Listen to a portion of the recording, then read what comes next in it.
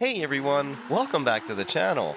As many of you may know, the developer Headwind behind the A330 and the Flybywire team have joined forces.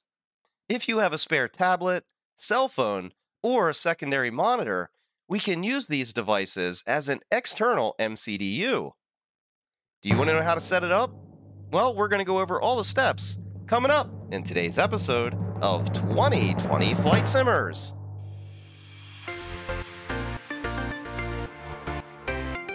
Welcome back. So let's get started in today's tutorial. And if the video helps you out, be sure to go down below, hit that subscribe, tick that little bell, and smash on that thumbs up button. It is greatly appreciated. The first thing you're going to need to do is to download the A330 by Headwind. All the download links for this mod will be in the description, so be sure to go down and check those out. If you have any questions or comments along the way, please post those down below as well. So once you click on the link for fs'ers2020, it'll bring you up on this page, and we're just going to go over to the download now, give that a left click, allow the countdown timer to finish, and then we're going to hit the download button. Once we hit the start download, it should populate down below in the web browser. We're just going to allow that to finish and then move on to the next step. Okay, so now that the mod has finished downloading, we can now close out the fs'ers2020 webpage. Next, we want to open up our community folder that I have over here on the right.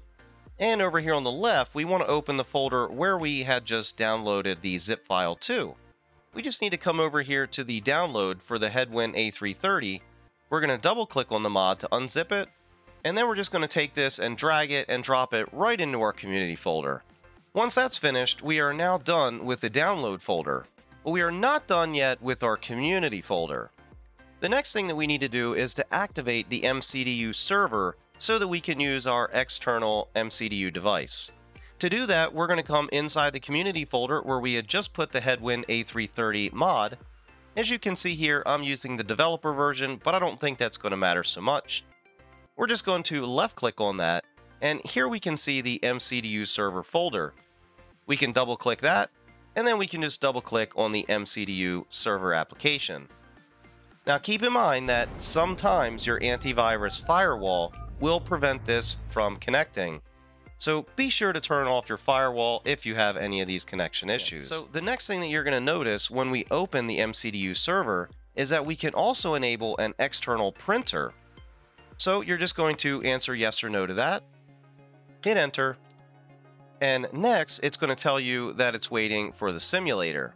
Now that we got the MCDU server running and we're back in Microsoft Flight Simulator, you can see here that we are getting an error on the screen here and it's not connecting. Well, that's because there's a couple settings that we need to make sure are set correct in the EFB on the A330.